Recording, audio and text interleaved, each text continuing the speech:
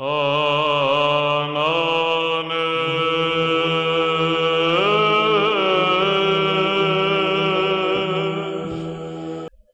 there! I'm sorry about my hands. I just strangled a ballpoint pen user. Okay. Today I'm going to talk about a pen which looks like it suffered from a hernia or something. Yeah.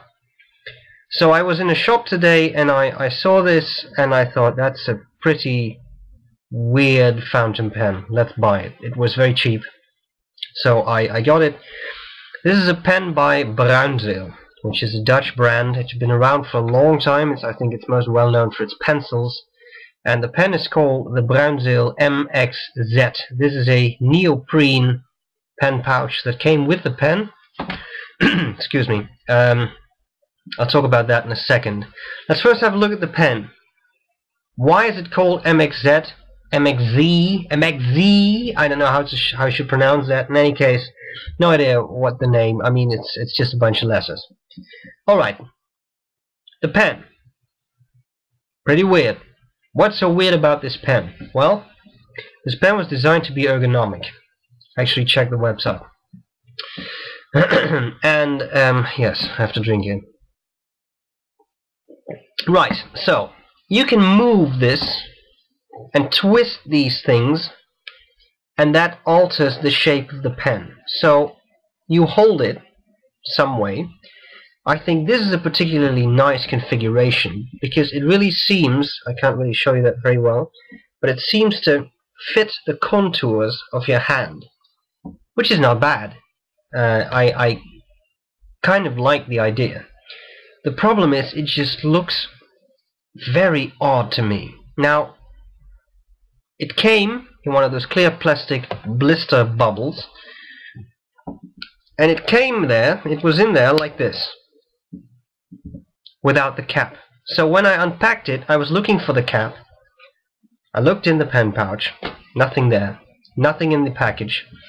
Then I realized that the way to cap this pen is to break off one of these weird twisting sections, put it on there. So in theory, you could buy another of these pens, take off the sections, add them to this pen, make it longer, until in the end you can be in your office 4 meters away from your desk and sort of use your pen like this to write something on your desk, which is useful if you have a very large desk.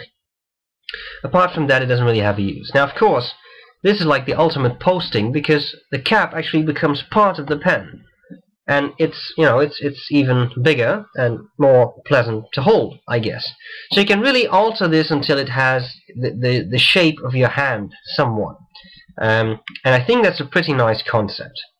I think it looks weird, but in the end I think it's nice. The grip section is somewhat triangular. This reminded me a bit of a Lamy Safari or Vista or All-Star. They have this too, this very triangular thing. And actually, it's pretty pleasant to hold. So, it's nice. I have large hands and yet it's pretty comfortable. The nib is a very standard nib. It says Bruynzeel Iridium, and that's it. It looks to be fairly fine, but it's not a hairline. So I would say this is a somewhat medium-like fine. Looks good. It's simple, but it writes pretty well. It's fairly smooth, and it actually gives you some line variation, which I enjoyed for such an inexpensive pen. So here you have it. Then let's have a look. It's kind of odd that you have to snap your pen in half to cap it, but okay. Let's have a look at the pen pouch. Well, the pen pouch, very interesting. It's neoprene, which is, well, you either like it or you don't, I guess. It feels a bit typical.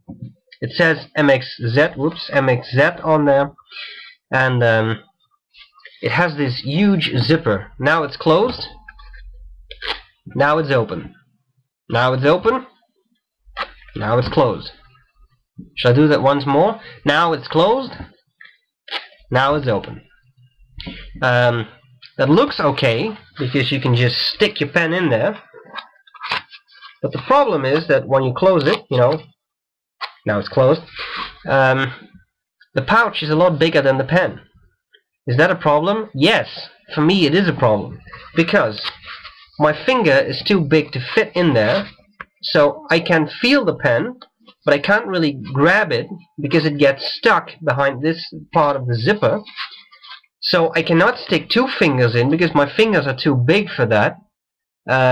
So I thought, well, I just turn it around, it'll fall out, but it didn't. So the pen gets stuck behind the zipper.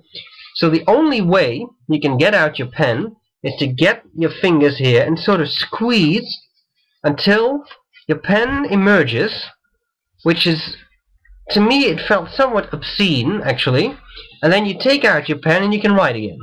So it's a very fascinating pen pouch, but I don't have the feeling I'm going to be using that very much.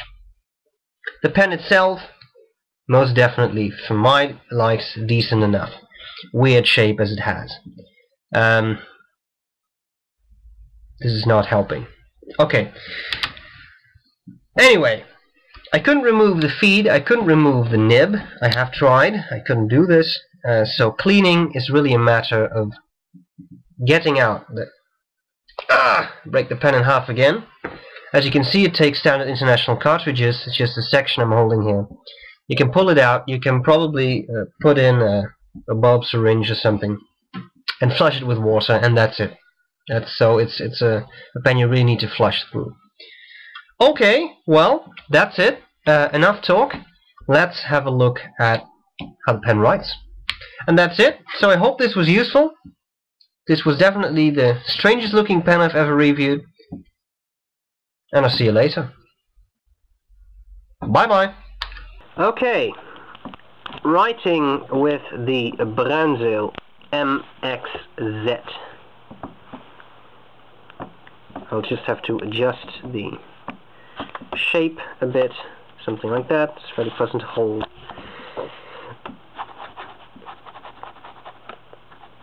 I misspelled the name. Bruynzeel MXZ. The ink is some cartridge that came with it. I guess it's proprietary Bruynzeel. I'm not even sure of that. It doesn't really matter. It's a fairly standard blue. Alright, let's do some writing.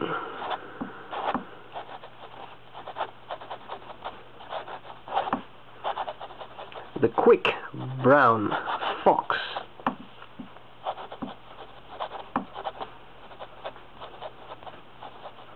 had a, well, that's not a good word, had a peculiarly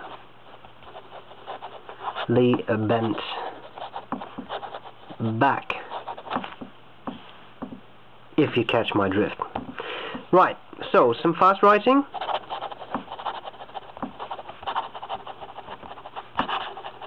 Pen keeps up pretty well. Some minor skipping there, but even then there's still ink, so that's actually pretty good. Laying down some ink. Well, it's a fine medium type of nib, on the fine side. It's okay. It's not a very even patch, but it's okay. Maybe some line variation. Well, there's some there. So you definitely get some wider and some narrower lines, which is not such a bad thing. Okay. Well, that's pretty much it. I can't tell you that much more about this pen. So, if you're looking for a weirdly shaped pen,